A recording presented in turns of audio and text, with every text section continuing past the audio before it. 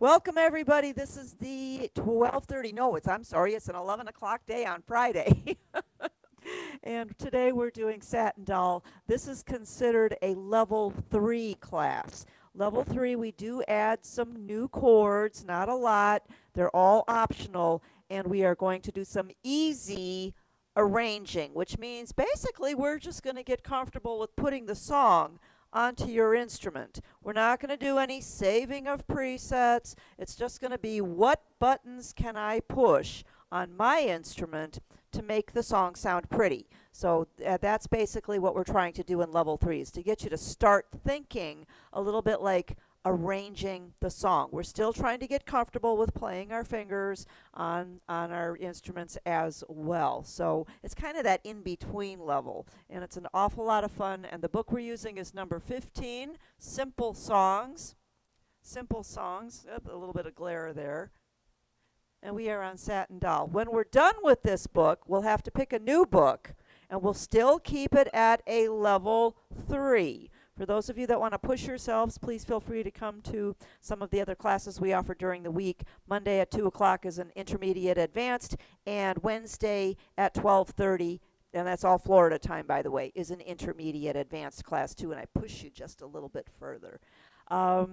Also want to let everybody know that I am going to do after the Monday class that I do at 2 o'clock. I am also going to be hosting a few people that want to learn how to record presets, how to save your presets. So if that's you, please punch into my Monday class, and then we'll do a short little how to record presets at the end of that class. So right around 10 to 3 o'clock.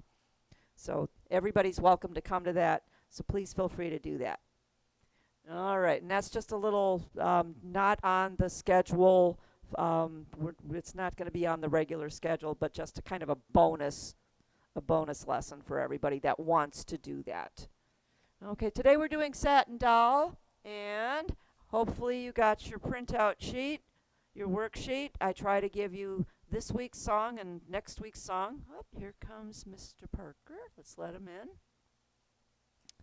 And that gives you a place that you can write down all your notes. If you want, just take notes right in your book.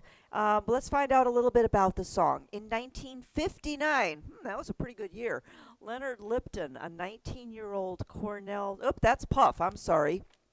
Wrong one. Written in 1953, Satin Doll is a jazz standard by Duke Ellington and Billy Strayhorn. The lyrics were added later by Johnny Mercer. It has been recorded by many, including Ella Fitzgerald, the 101 Strings Orchestra, and Nancy Wilson. So this is a jazz standard. Pretty cool. That means you can use almost anything to play it on. The only thing you cannot use, since this is in 4/4 time, you cannot use a waltz. You have to use something that counts to 4. And yes, David, if you want to do the Satin Doll disco, please feel free to do so. I think it would sound absolutely wonderful. It is in song setup, so try that first. Try that first. It does come up to a background on the larger instruments called Satin Lady. Imagine that. It's the signature background written for Satin Doll, but you can put it on just about anything else. I also like it on Jazz Club, and I'm at about 108 beats per minute. Jazz Shuffle is really good. Any of your big bands are going to be perfectly wonderful. On a smaller instrument, standard full band, Frank and the Count is fabulous. Or your traditional guitarist. Traditional guitarist is the equivalent of Jazz Club. So go ahead and use that. And if you caught my Valentine's Week class on little instruments on how to make your pianist and guitarist backgrounds sound more like a full band, that's probably what you want to do. You want to make sure that you've got all the little extra things plugged in so that your traditional guitarist will sound bigger and fuller like an entire orchestra. Check out that class because that was pretty good for the smaller instruments. I think any of your pianist and guitarist backgrounds are going to be good, but I like it with a little bit of bounce. Up here comes Keith. So make sure that you do it with a little bit of bounce. Now, for those of you who saw Dennis last week, I'm going to be using one of his techniques. See if you can figure out which one it is, because you can learn something from somebody all the time, and that's something that I learned last week. Actually, I knew it before, but it was nice to get a good review on it. And it's called stuttering. Stuttering, and it's something that you can do on the piano sound probably the best. It doesn't work as well on the smoother sounds like an organ, but stuttering. So on the Satin Lady background, and I also want you to see if you can figure out the road map. We'll go over that as soon as I play it. Gives you a chance to go get your crayons too.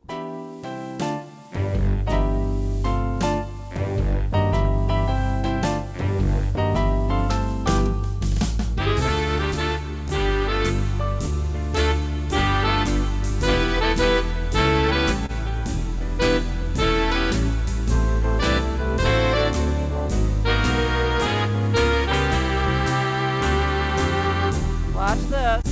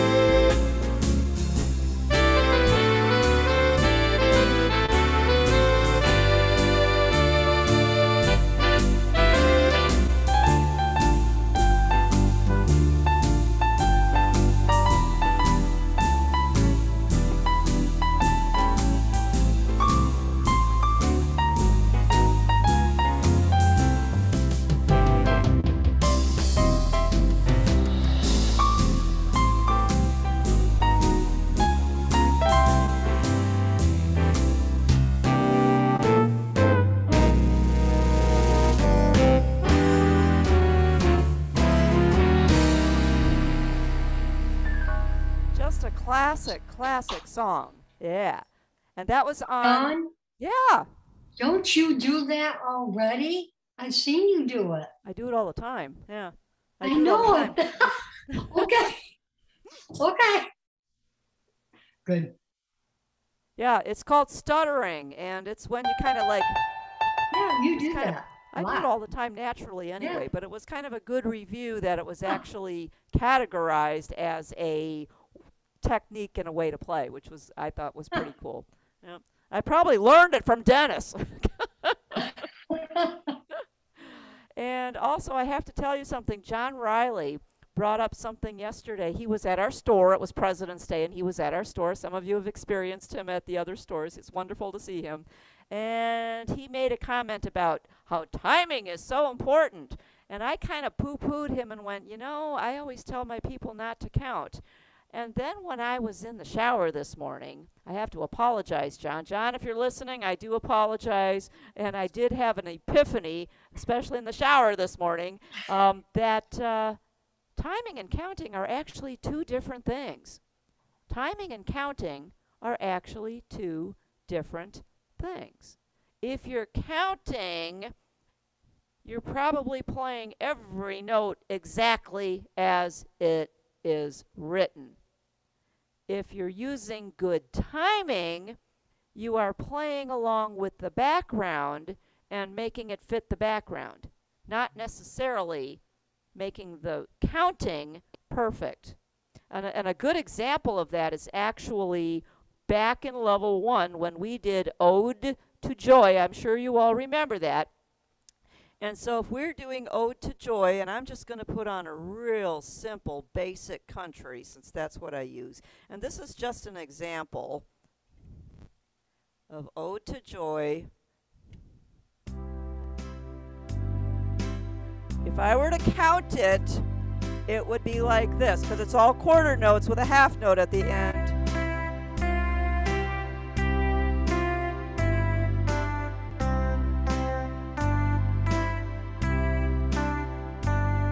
That would be as if I was counting it exactly.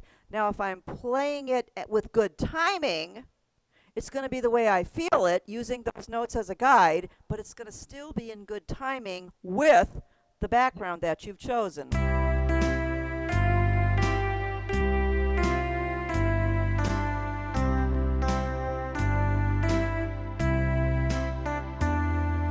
See the difference? Yeah. Sometimes I hold a note longer than another, and that's the difference between actually counting and using good timing. And I always try to tell you, if you play the song the way you sing it, it's going to be right. And it also has to do with which rhythm you're choosing, because different rhythms are going to make you feel the song a little differently. It's going to make you feel the beat a little differently. I just played it on that real pretty Satin Doll, which was a real nice bouncy background. Jazz Club is going to be similar, and then you've also got one called Jazz Shuffle that gives you a little bit of a different type of a bounce. Let's play it down here.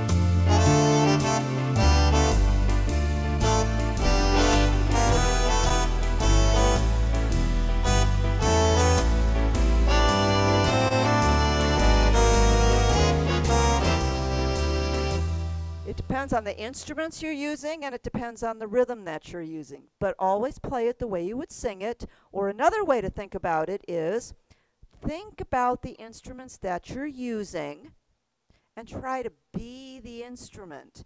Think about if you're using, say, a trombone, you want to make sure that you, like Marco would say, don't kill the horn player.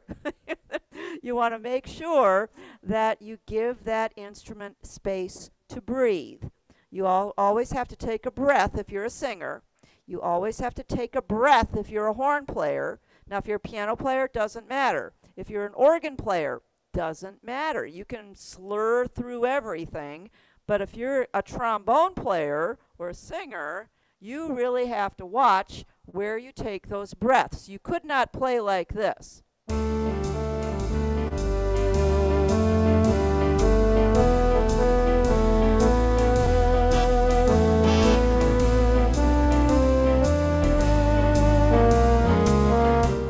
By that time, your trombone player would be turning blue.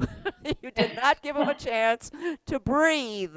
Now, here we do have some rests, so it does give you an opportunity to lift your finger. But always think like the instrument that you are playing. And that's just a good piece of advice for any song that you're playing. You never want to kill your horn player by running him so long that he can't take a breath. All You right, know let's what, John? Yes. I remember early on, I was playing a song, and I was super bad then, and just playing while I was, and I thought, oh God, this song is just awful. I wish I'd speed it up. I didn't know that I could do that. Oh. But more importantly, I played it through, and this is awful. And then I heard it on YouTube. I thought, well, by gosh, I'm gonna speed it up, and it makes a difference. It does. And doing that, it does. It does. Your tempo also does make a difference. Now, we always play it slower, especially in the earlier classes, so that you give your fingers a chance to learn it. But then you always want to speed it up to where it feels comfortable and it feels more like you are playing the song. Yep. Yep. And YouTube is a great resource. I use it all the time. Well, you Pick out your colors. We got to do a roadmap here. Doesn't even sound like it. Sometimes it doesn't. I mean, if you slow it down too much. There's no sound. Yeah, that's true. Take out your colors. Oh, here comes Luis. Let's let him in. All right. Follow the lyrics. Verse 1 goes for line 1, line 2, line 3. There in line 3, you have a first ending, a bracket, and then you have 2 dots, a thin line, and a thick line. Make that a color. Where's that sending you back to? The beginning, because you don't see any opposite facing dots. So your dots go back to right in between the 4/4 and your very first A note. That's where you're going to make your other line. All right, now get another color. Okay. I have blue. I'm going to do the second verse. Baby, shall we go out skippin'? Careful, amigo, you're flippin'. Speaks Latin, that's satin, and then the lyrics stop right there where your first ending starts. So I'm going to put a little colorful 2 right before my first ending bracket, and I can even make an arrow right down to my second ending, which is the beginning of line 4. So the second time you're going to skip the first ending and jump down to the second ending, finish the song. That's it. It's pretty easy. Any questions on your roadmap? Pretty easy one today. Pretty simple song pattern, by the way, because you've got 8 measures. That's your first section. Then you go back and play those 8 measures again. That's your second section. It's A section and A section. Then you have the bridge. She's nobody's fool. That's the bridge. It's the one part of the song that doesn't match anything else. And then you go back to telephone numbers. Well, you know, you go back to exactly the same A section that you had over here. And what I did is I just repeated the last 4 measures at the end of the song to put an emphasis on the end. And that my satin doll, and then played that again, those 4 measures. Now, you don't have to do that. You could have just hit your ending button and it would have been fine. But sometimes it's nice to just do a little bit of a tag on the end of your song and repeat either the last 4 measures or the last 8 measures, depending on which place to go back to sounds the best. All right. Let's add some chords. Now remember, if you're adding chords, they are optional. You do not need to add anything extra at all. And I'm going to add a lot of 7s, and they're completely optional. 7s you don't ever have to play anyway. A 7 is a lead-in chord. All right, here's your first question for you since we're doing chords. What key are we in?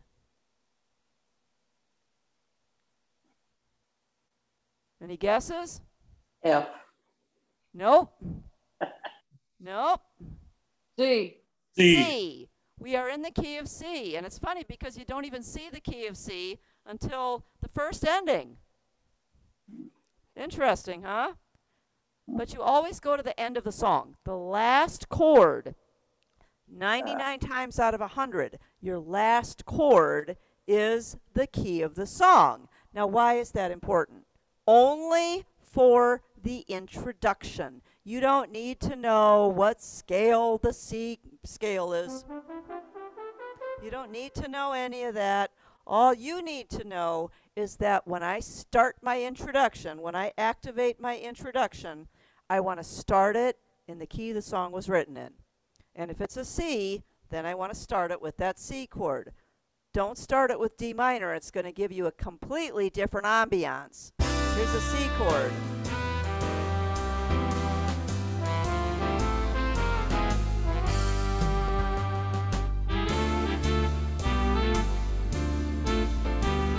And that sounded right. Even though the first chord I used in the song was not C, the C introduction was the right key of the song. So starting with these chords D minor, G7 sounded exactly right. If I would have started with a D minor intro, which a lot of people just automatically play that first chord as your introduction, it doesn't always work. If I were to start with a D minor chord, it would actually sound like I was starting a completely different song. Take a listen.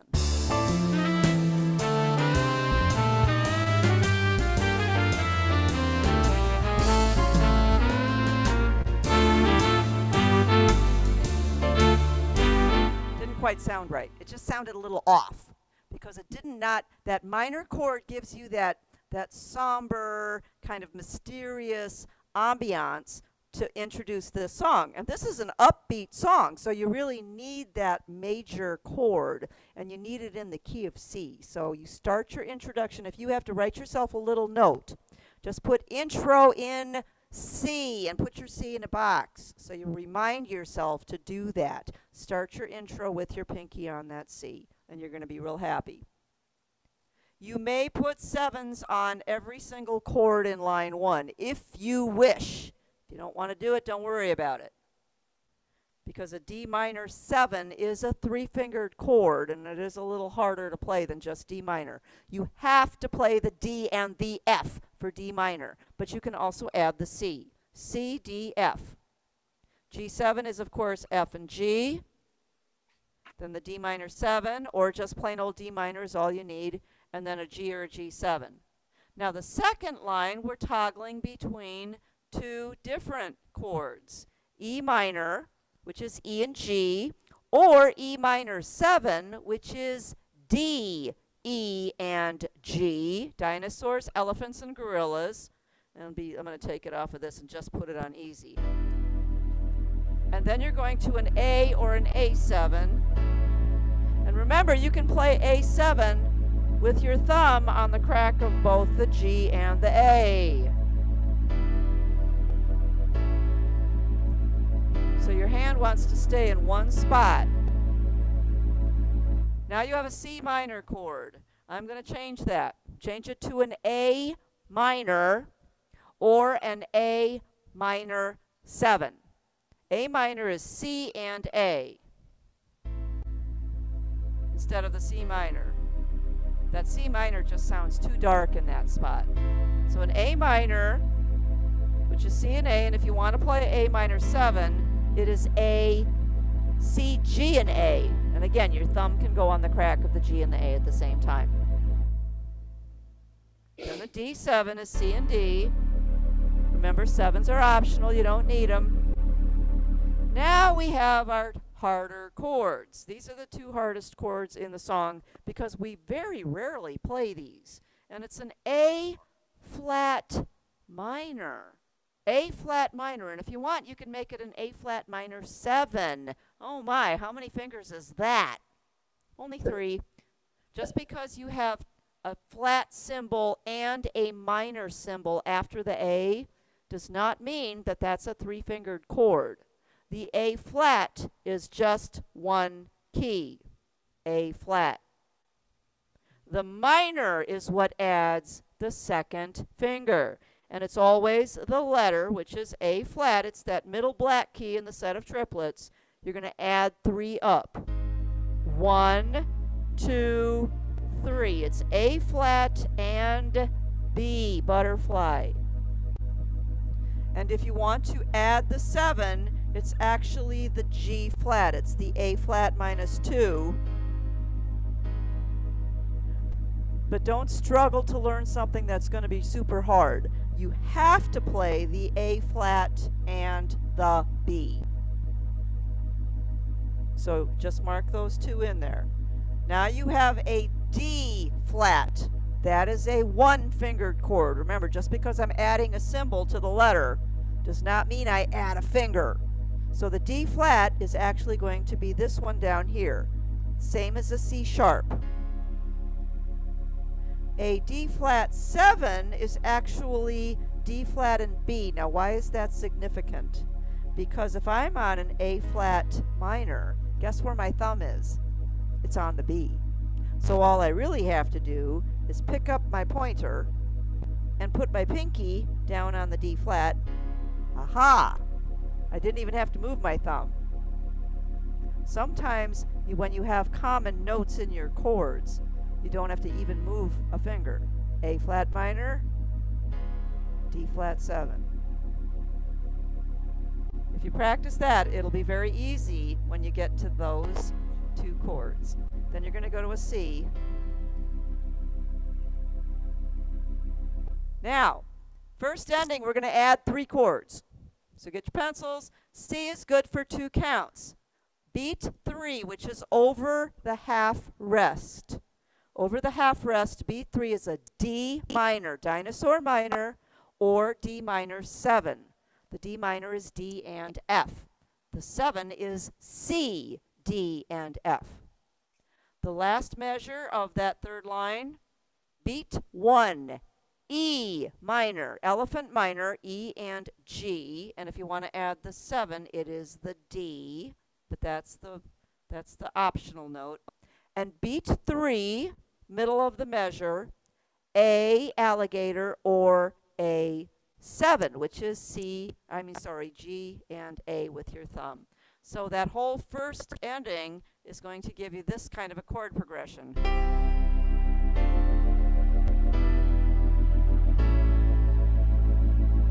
And it's just a moving chord progression, so you don't have to worry about putting in a fill, but you could do that. You could just play the C chord and then play a fill and be fine. But I think you're going to like how the chords progress as you play those 4 chords. And it gives your fingers something to do, and it just makes for a nice moving sound that leads you back into the second verse. All right, let's go to line 4. You have a C chord for 2 counts. 2 counts. Over the half rest, beat 3, put an F. F or an F7. F7 is E flat and F, otherwise just play F. Then the second measure, beat 1 over that half rest, go back to a C. So your first ending, and again, it's just a little bit of movement. It's a little bit of movement so that it says we're at the end of our section. Now we're going into the bridge. This would be a place where you could actually change keyboards or punch a different preset to get a new sound. She's nobody's fool. The G minor is the hardest chord you ever have to learn because you have to get your hand out of position. It is G and B flat. G with your pointer, B flat with your thumb.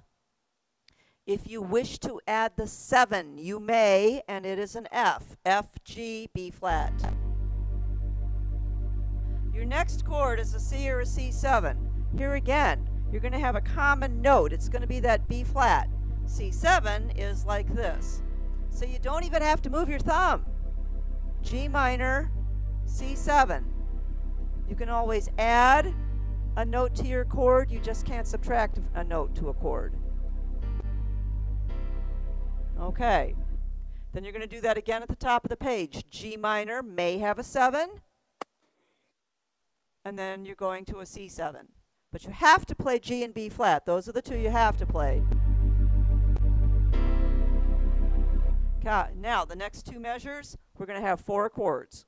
And again, it's to create that motion of chord progressions. So the F in measure 2, you're going to make an F major 7. Now, that's optional. You don't need it. But F, capital M-A-J 7, is E and F. Remember, major 7s are jazz chords. And it's always the letter minus 1. That's just a cool sounding chord. Beat 3 over the half rest. You're going to put in a G minor, gorilla minor, G and B flat. The last measure of the line 1, beat 1. Put in an A minor or an A minor 7, C and A. And if you want to add the 7, it's the G. And then over the quarter rest, beat 3, before you play the C quarter note, you're going to put in a B flat minor. B flat minor is 2 fingers, B flat and D flat. And you should put the D flat on the bottom. Dinosaur flat and butterfly flat. And if you're unsure, always check your window to make sure that it is indeed the right chord. So now that progression is going to sound like this.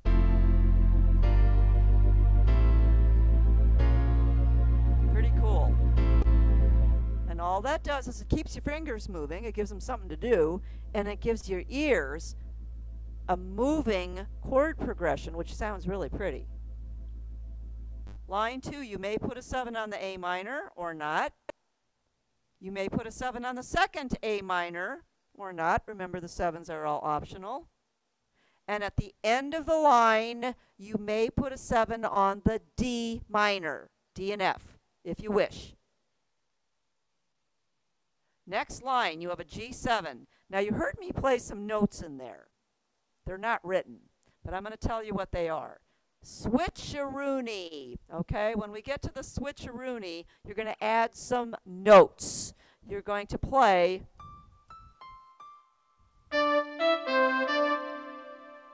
So when you get to the switcheroony, you're going to put a D on the 4th line, then go to an E on the top space, then come down to a C on the 3rd space, then go back up to the D on the 4th line. So now you don't have to stop and say it, switcheroony. You can actually just play it. That sounds pretty cool. All right, the D minor on line 3, you may put a 7 or not. 7s are optional. And the next D minor, you may also put a 7. Let's go to the next line, E minor. E minor is E and G, elephants and gorillas. You may put a 7 on it, which is the D. And there again, you've got the E minor toggling back and forth. Basically, we're just going back to everything we did at the beginning of the song. So if you've got it right up here, you can just transfer it over. So E minor 7, A is good. E minor or E minor 7, A or A7. The C minor, cross it out and make it an A minor or an A minor 7, going to the D7. And then you have your 2 hard chords, A flat minor and D flat or D flat 7. Remember, if you play the D flat 7, it actually makes it easier. There's your A flat minor and the D flat 7. You just have to reach up and put your pinky down on the D flat.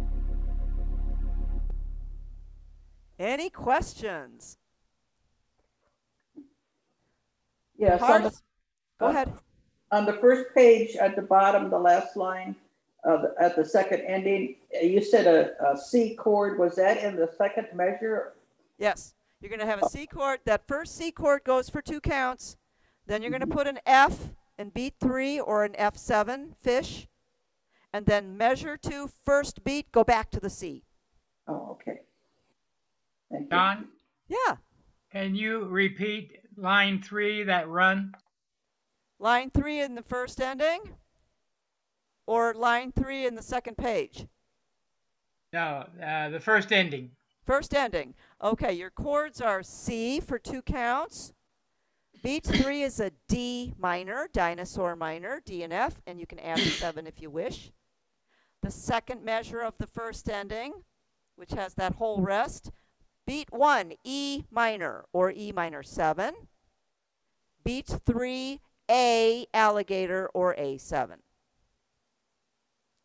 Got it? Got it. Thank you. You're welcome. You're welcome. The hardest part of this song is that you've got 2 chords per measure. So you've got to keep on moving that left hand. So the left hand is the most important hand in this one, because this hand you're just going to be dancing on the keys. And you can do the Dennis-Saw stutter, or you can just play it the way it is, but play it the way you would dance it.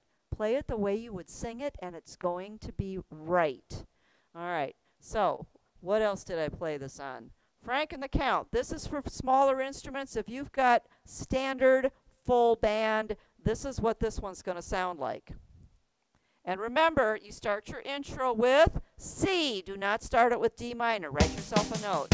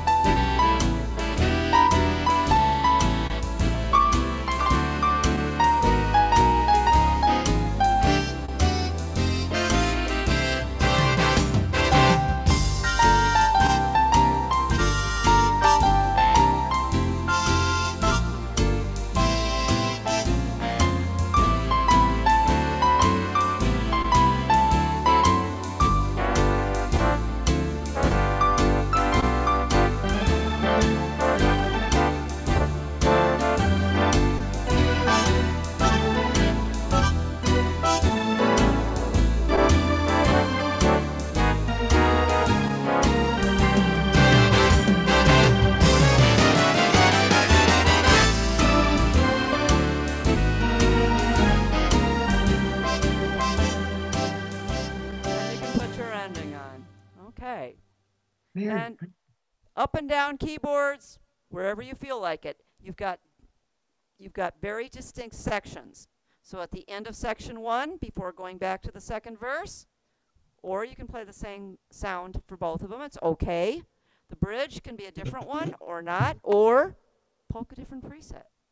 And then when you get to that last section again, you could actually change it 1, 2, 3. You could actually have 4 complete different sounds if you want, because you've got 4 complete different sections. So pretty cool. Now, what happens if you love the song and you just want to keep playing it? How about doing a transpose Daun? and play it again? Hey, Fred, what can I do for you? Hello? Okay, on the Easy 4, excuse me, in song setup on the Easy 4, they have a traditional guitar. That's where Yes. they put you. And Yep. they add the jazz. Yes. Traditional guitarist is that jazz club. I love that one too. Yeah. And your song setup is probably going to make it fuller than just pushing traditional guitarist. Because remember, when you push traditional guitarist, you don't get any drums, you don't get any lower chord, and you don't get any orchestral sounds to really fill in. So your song setup probably gave you something really nice. Yeah. And how fast did it have you going, Fred? Lost him. I'm not sure. Oh, okay. I'll have to look at it. Okay. This came up at 108, so I just left everything at 108. Now that's again, you can play it faster than that or slower than that, depending on how you feel. Satin Doll setup on fanfare comes up at 100. Okay, a little slower. Yeah. Yeah, a little slower. Mine 4. But it's in jazz guitar Yes, jazz guitar is a wonderful and background. octave sax. Nice. Yes. Octave sax and piano on the bottom. Yeah, but you notice which instruments it's choosing. Yeah. They're always choosing like a big band instrument Right. and piano, because it's a classic piano piece. It really is. But Right. any of your big bands did this. I mean, Ella Fitzgerald did this. So any of your big band sounds are going to be excellent, and any of your big band rhythms or standard rhythms are going to be excellent. And don't be afraid to get out of the box. And I know David is sitting here going, when is she going to play disco? So I'm going to play disco for David, and I'm going to be at 108, but you know what? Disco sounds good with anything if you were a 70s baby.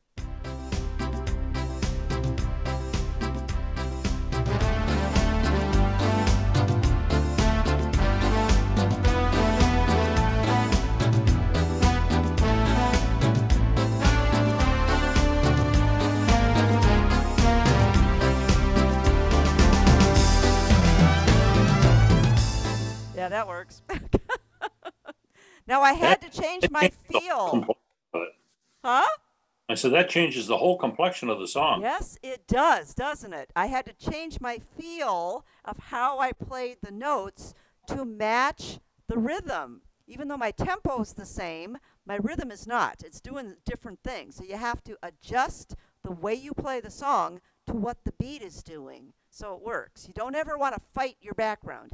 If you find that even anything that I suggest or that your song setup suggests, if you're fighting the rhythm, then guess whose fault it is? Not yours. Not What yours. tempo did that come up at? I turned it down to 108. It came Okay. up faster than that. I just turned it down a little bit. I just left all my Satin Dolls I've been playing at 108. Now you can up it or lower it depending on where you feel. Usually disco is between 118 and 120 Okay. when it comes up. Yep. But yeah, it gives you a whole different feel. I didn't try this on Latin, but I can imagine that's going to give me a different feel. Dottie, this one's for you. You like your Latin. Let's do a rumba and see if Satin Doll sounds good on a rumba. Now I have to adjust the way I play it according to the new feel of the rhythm.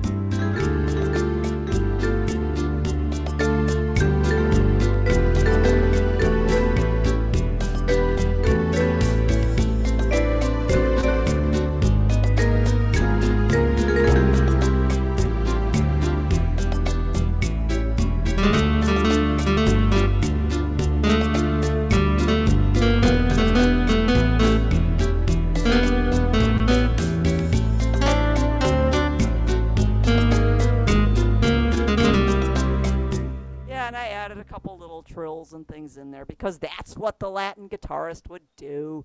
But yeah, it changes the way you play it. It's the same notes, it's the same tempo, but it changes the way you play it on the rhythm that you chose. Now, I know there's going to be some of you out there that are going to say, okay, I'm going to play it on a waltz. I'm not going to say no, but you know what? No. A waltz counts to 3, and it's going to be very, very hard. Okay, let's do some fingering. We still have time. So get your pencils out. If you don't need fingering, thanks for coming. I love you guys. Next week, we're going to do Sing a Song. The Carpenters did it. It was actually written for Sesame Street. All right, here we go. A2, G1, A2, G1, A2, A2, G1, A2, B3, A2, B3, A2, B3, B3, A2, B3, D5, C4, D5, B flat 3, A flat 2, B flat 3, G1. Not too hard. The hardest part is coordinating them with all those chords because there's a lot of them. All right, the second ending, the last line. She's no, oops, let's do the first note. Doll is a G1. Let's go to the middle of the line. G1, C4, B flat 3, A2, G1, A2, B flat 3. Top of the page. C4, B flat 3, A2, G1, A2, B flat 3, C4. The last note on that line, C4, D5, C4, B3, A2, B3, C4, D5, C4, B3, A2, B3, C4, D5. Switcheroony can be pretty much any fingers you want. Whatever fingers get there first. Telephone numbers, A2, G1, A2, G1, A2. And if you take a notice, those are the exact same numbers we used over here in the first section. Well, you know, A2, G1, A2. Fourth line, B3, A2, B3, A2, B3. B3, A2, B3. D5, C4, D5. And the last line, B flat 3, A flat 2, B flat 3, G1. Not too hard. It's just lots of chords and getting it coordinated. But I think you'll find that the chords are what make this song move. And then just dance. Dance with your fingers.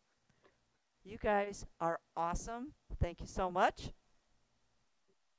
Dawn, Yeah. do you have any time to maybe just kind of review the stuttering, how you used it in this song? Yeah. Basically, when you're on any song and you've got a piano on, you just kind of bounce on it. If I played it exactly, because remember what happens to a piano sound. When you play a piano note on a real piano, the hammer hits the string vibrates, but then the vibrating fades and stops. So if you're sitting on a note, and this is not really the greatest song to demonstrate it on because you've got a lot of fast notes. You don't have a lot of whole notes on it, but you just kind of bounce on the key more than once. If you've got like a half note, let's pick a different song. Let's see what else I got here. Let's see what I got. All right, let's try My Funny Valentine. Just for fun, let's go to a ballad. What am I? Oh, I could actually stay on Jazz Club with that. That would be fine. Jazz Club, slow it down. Okay, let's try this on My Funny Valentine and see what I can do.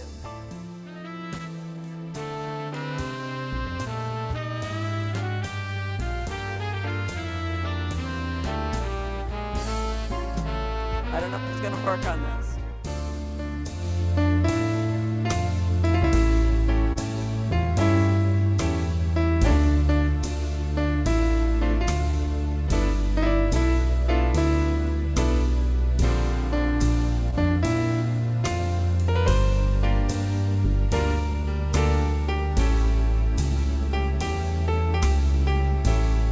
When you have to hold a note for a long time, the piano's not going to hold it. So sometimes you just kind of bounce on it. Sometimes you play it 2 times. Kind of you're stuttering with that piano. And you just do it the way it feels. And after a while, it starts to become natural. You don't want to force it. You want to just make it feel like you're dancing and on the keys. And because that whole note is going to hold for 8 counts, the sound is going to die away before you are actually done with that. So there's several things you can do. You can either use this, just do a little noodling with it, or not. You could actually just pick up your finger and do a fill-in. So there's several ways to get around that, but that's what stuttering is all about, is just kind of bouncing on your piano keys. And most of the time it is a piano that you're going to do the stuttering on. Does that make a little more sense? Did that answer the question? Okay. Try it because it's fun. And Yes. Yeah. It's just fun. And if you're playing it on Satin Doll, I didn't do it as much. Whoops. That's what I wanted. Ah, stop it.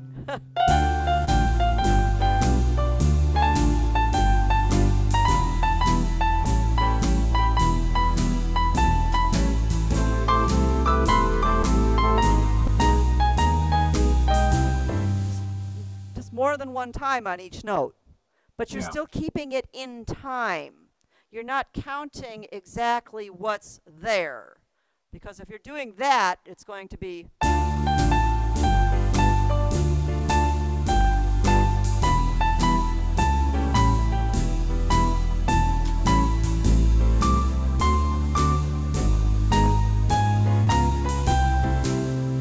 If you're counting it exactly, that's the way it's going to sound.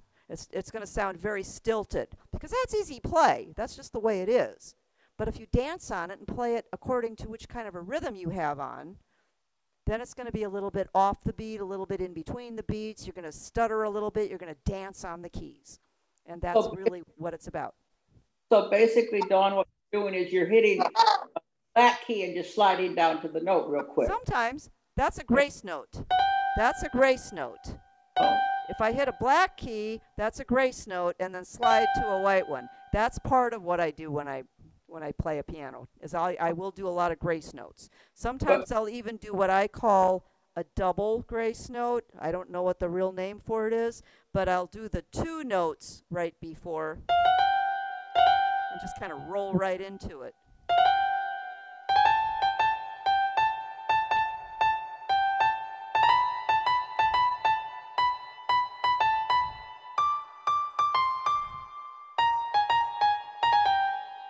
Well, when Dennis had his class, he said, you know, hit the black note and slide down, but he didn't call it a grace note, though.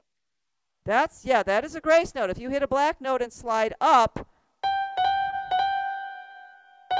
that's a grace note. Either way, up or down, sliding up or down?